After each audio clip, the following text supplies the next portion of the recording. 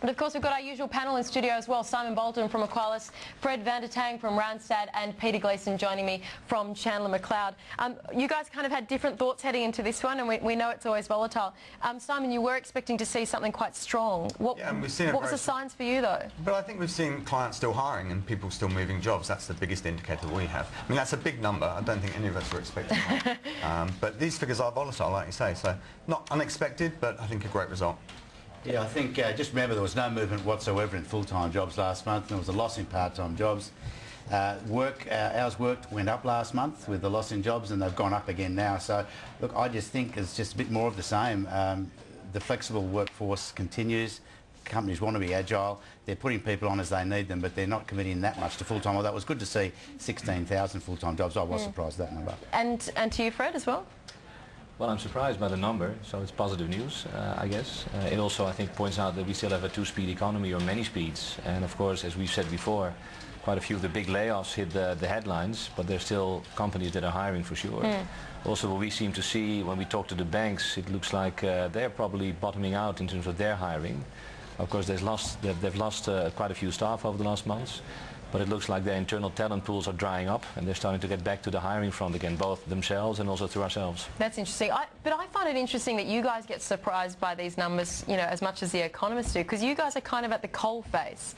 It's like, what's kind of happening where you are? Maybe it's about hiring intentions as they don't kind of meet the real world. I'm not sure what it is. I'll make a comment on that. I think that there was a good point made by the previous speaker, Juliana, in that you know, a number of the companies and sectors have actually made significant changes. In other words, they've laid a lot of people off. Now, those people may not have even entered the market yet. They may be just thinking about where they're at, what their options are, and I think we will see some impact of that in coming months. In terms of what we actually see, we only service a certain part of the market. We probably service about 20 to 25% of the market in terms of the actual on-hire market and where there's fee for service for what we do. So a lot of it is actually happening out there in the marketplace with individual networks and, and the like. So. Yeah, also I think it's important to see that the labour market is changing. Everybody talks about retail being soft, and I guess it is, but then at the same time online shopping creates new roles in distribution, in call centres, around ICT roles as well. So the whole landscape, you know, I think it's dangerous to look at the total numbers only. If you dive deep, into industries and specific sectors and activities, the picture is very, very different. And Simon, just quickly to you as well. I think Fred's point's right. You see job losses in sectors, but at the same time, they are hiring. We talk about financial services. You know, there's still areas of financial services where they need very technical, very specific, very specialised resource. That resource is rare, and organisations are still having to find those sorts of people. More by absolute necessity than necessarily the need to do so. Okay, so that's a bit of the background, some colour with the labour market at the moment. Let's go back to Juliana Roadley as promised. Juliana, just now that you've had a chance to actually look at some of the more specific details, anything standing out to you in terms of other messages, other trends in the labour market?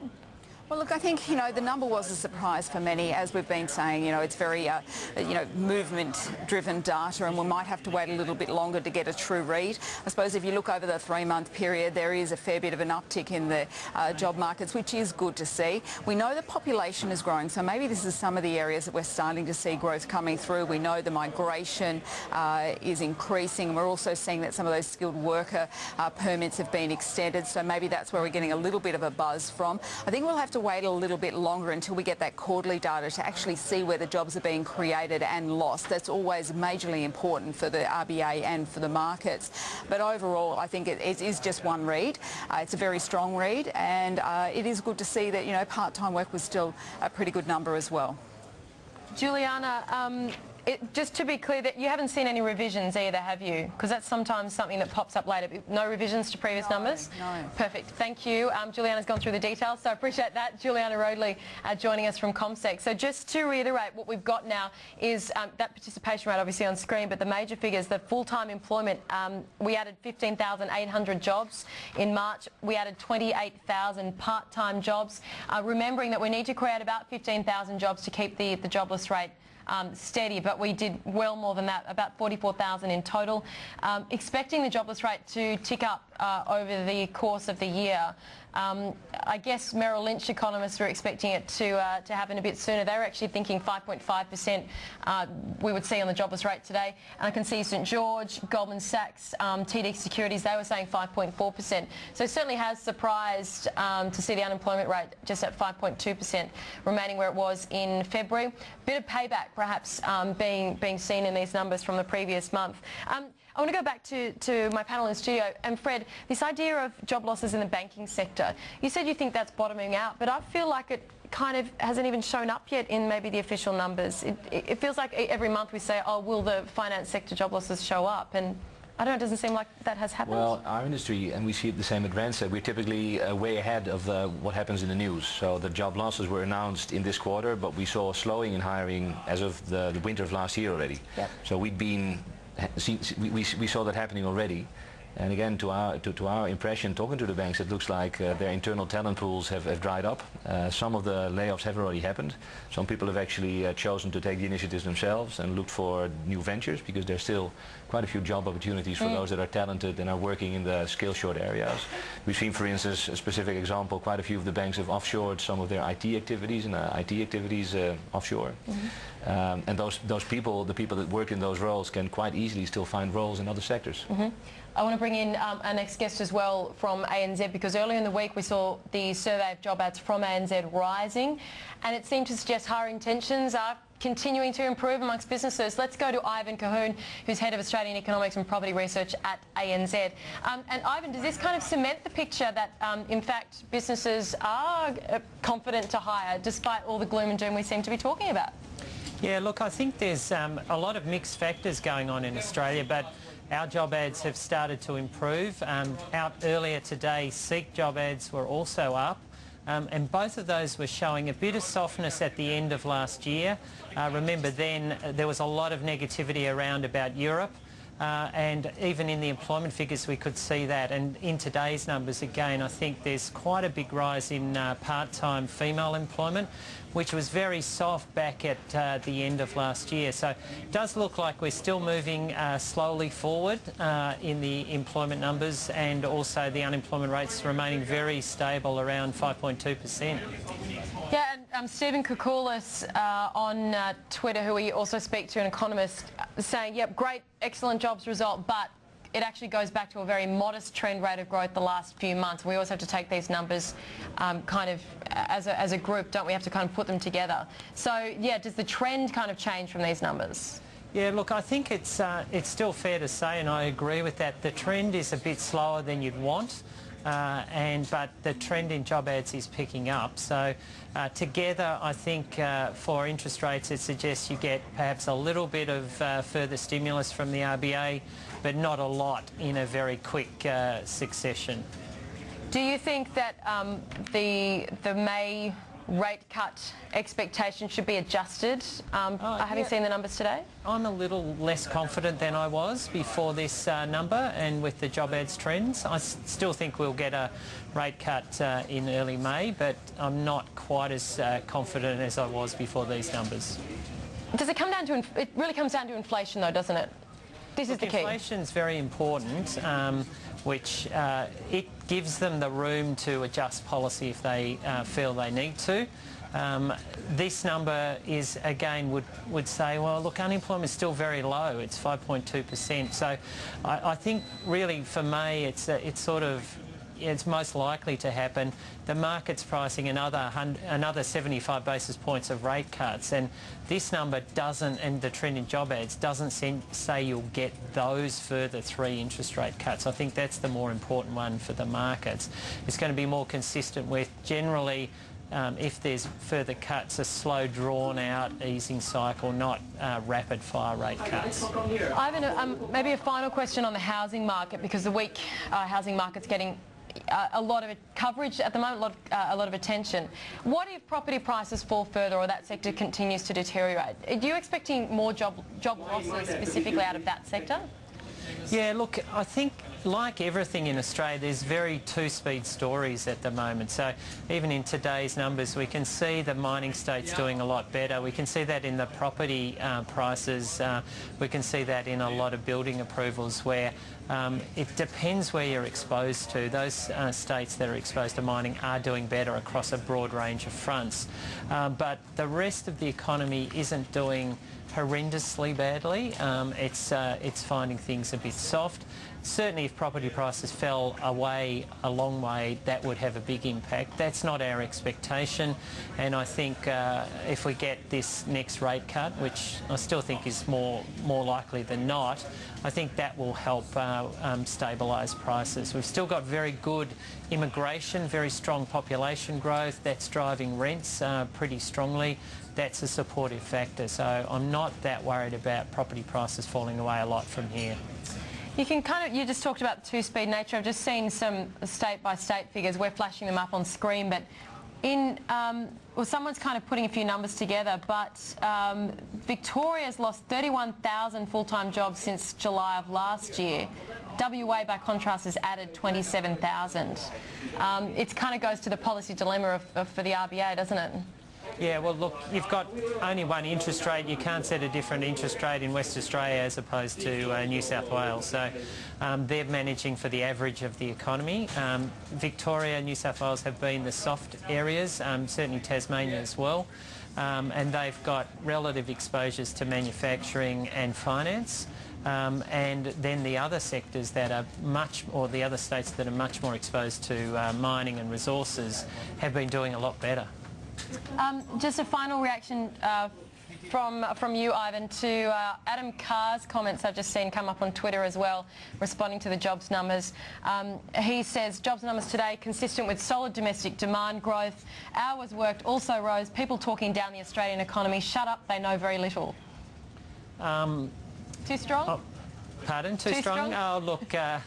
We are always a little bit more measured in our analysis, I'd say, than Adam. Oh, come on, Ivan. Yes. Look, I think you look at the trend in the employment numbers, they're very volatile. The trend has been reasonably soft for a while. Our numbers are improving slowly in job ads. That does suggest employment will continue growing. There's still a lot of movement under the surface of that flat unemployment rate. I mean, very strong growth in mining and related construction, but, you know, job losses in manufacturing. So it's not quite as, you know, simple as the simple, you know, flat unemployment rate would suggest. Thank you so much. Great to grab you at this very busy time, Ivan. Thanks, Ivan Cahoon from ANZ. And yeah, the economy adding 44,000 jobs. I can see the Australian dollar actually bounced, I think, as high as about 103.7. I think we're at the moment about 103.5. Might be able to just double check all of that, but certainly we know that we've seen the jobs data prompt a spike in the Australian dollar.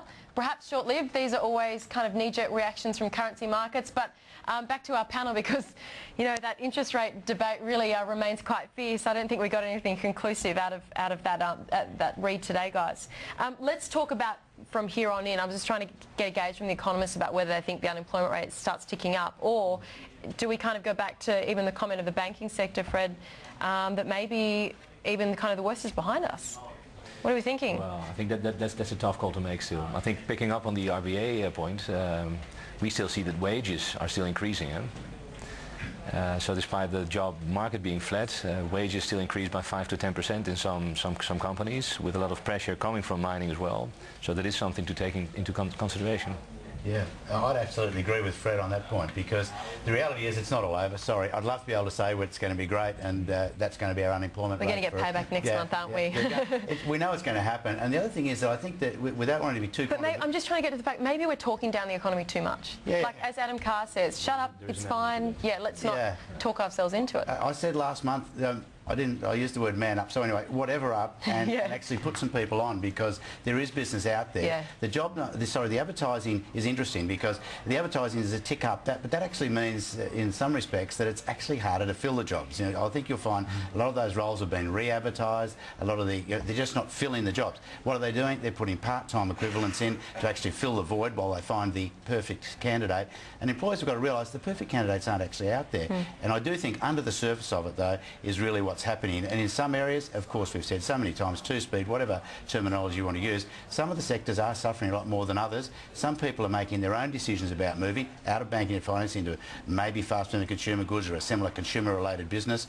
And, you know, there's a lot happening underneath, and all of a sudden it's 5.2, ho-hum, let's move on. I don't think so. There's a lot happening. Perfect. Simon? I think the other difference is here that employers are looking at retention strategies. We talked about wage growth there. That's one part of retaining your employees. But I think organisations are much more switched on now to maintaining and keeping their talent, because, as we say, the talented people are few in number and hard to find. And there is a bit of complacency creeping into hiring managers of, we'll wait, we'll see if we can get exactly the right thing. But, you know, that isn't going to be the case. Those skill shortages are alive, hence the incoming workers from overseas. Yeah. But we keep beating ourselves up. You know, economists were predicting by the end of this year unemployment 5.75%. I think that's probably looking at on the very dark It's and probably looking a bit stretched, I'd say now. Fred, just to you on retention, because if that is the big issue, what are the better companies doing at the moment? I think the better companies are the ones that are putting those ads on Seek and the web, etc., because they are aware that they need to continue to build their employer brand. Okay. Which is both important to attract future talent, because, you know, there are skills shortages across the board, but it's also about retaining the people they have in-house already. And that links to another point, which is also still very valid. We still have a productivity challenge in Australia that's been widely published as well. So against increasing wages and maybe the whole economy being flattish, that still is a challenge. And every good employer knows that there's a strong link between engagement, and people being incentivized, encouraged to do a good job, and stay with them as well. So these things, I think the smart employers get that, and they actively work in working on their employer brand on the outside, as well as preaching the good news on the inside. Yeah. Final comments? Don't take people for granted. They're actually keeping your business in the shape it is today that allows you to grow, and that's why you have vacancies. So the employee value proposition, very important, and respect people and recognise that they are part of your growth strategy. Okay, and Simon, just finally to you as well. Yeah, at Aequalis we did an interesting survey. We said, who is enjoying turning up to work on Monday? 73% came back saying yes they were. These were middle managers. But I think that compares very... Did they have to be compiled by the boss who then gave it to you guys? Right. I'm not sure if that was the case, but you know, 2 years ago that was a case where there was a real distrust between employees and employers. People were suspicious, people were very nervous, and that seems to have shifted a bit now. You mean GFC era? That's right, yeah. I think now there's a lot more trust and alignment between employees and employers that, again, the right organisations I think can really exploit and do very well by keeping. Yep, kind of a good news note to finish on. Thank you so much, Simon Boulton from Aequalis, Peter Gleeson from Chandler McLeod, and Fred van der Tank from Randstad.